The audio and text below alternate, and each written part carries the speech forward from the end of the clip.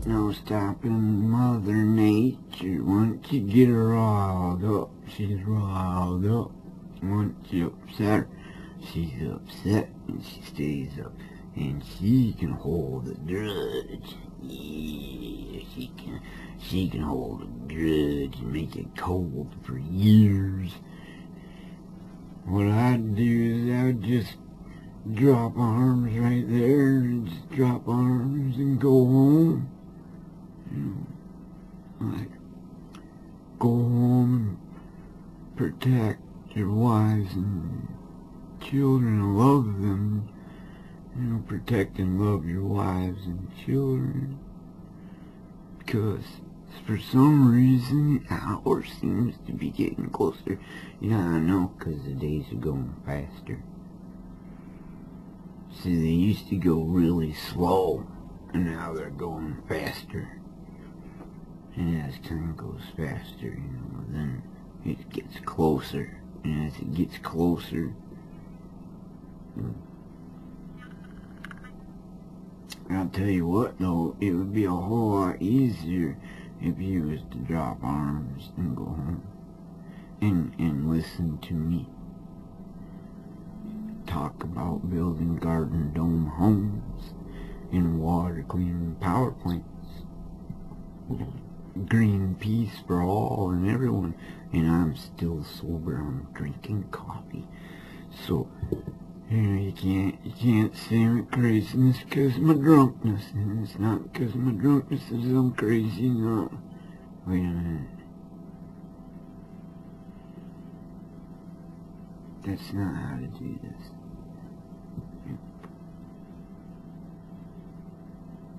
You're too busy pissing people off. 'Cause I can hear you complaining about being pissed off. Well, you know what? While you're doing things, you ought to be pissed off at yourself. Anyways, so we was talking about building something or another. Changing the world, that's what we was talking about doing.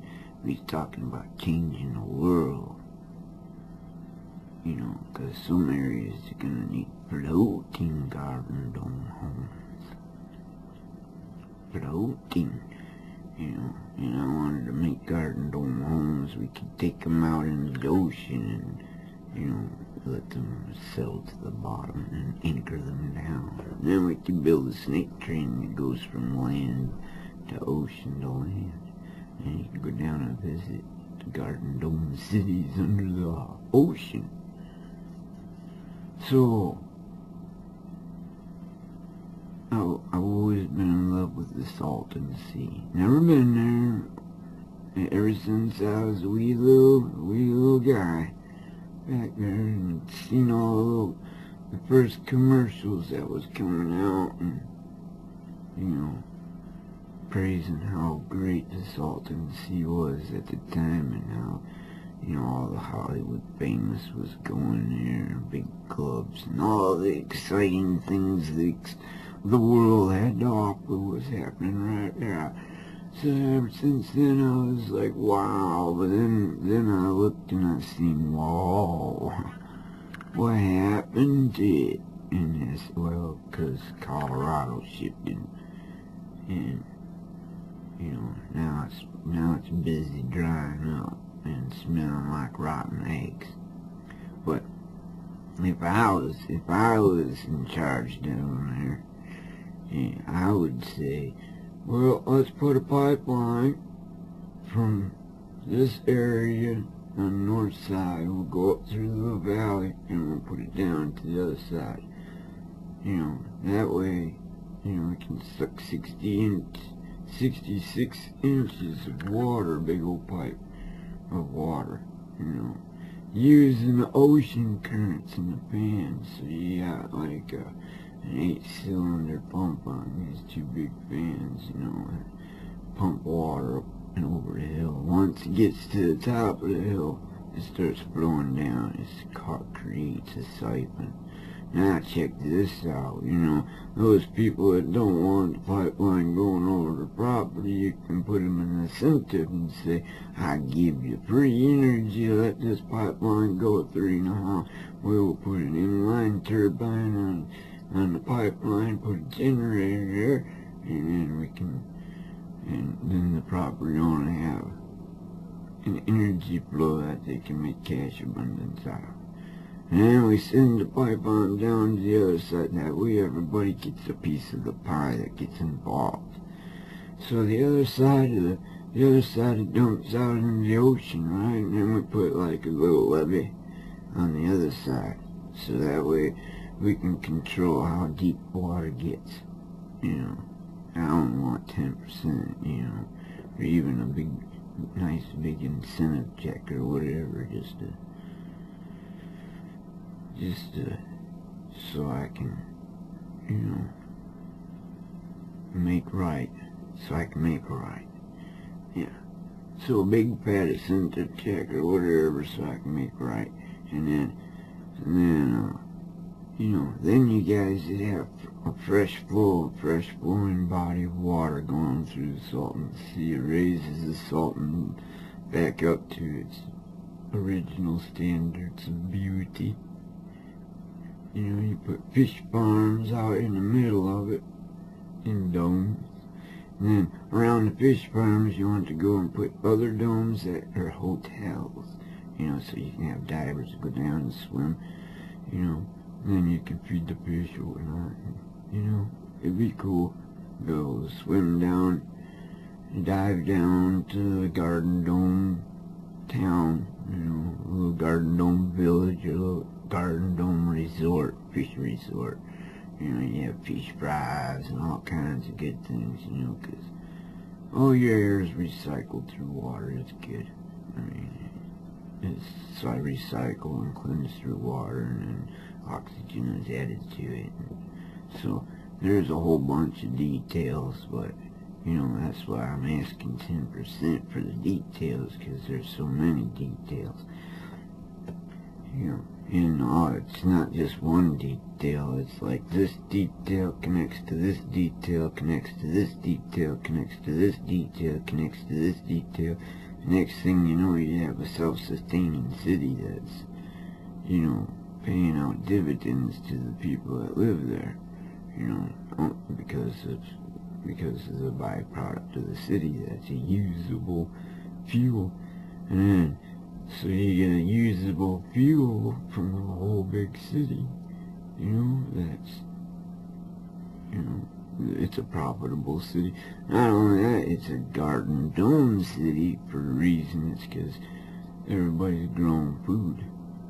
And if everybody's growing and freeze-drying food, you gotta dry it out, make it last for as long as possible. That way you can ship it to the other side of the world, or wherever, you know.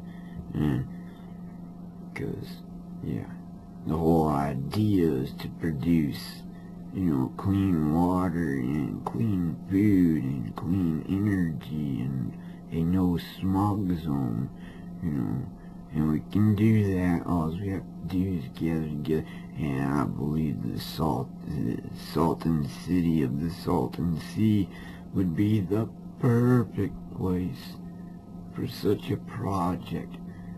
But, you know, certain people in power, it's kind of hard to do.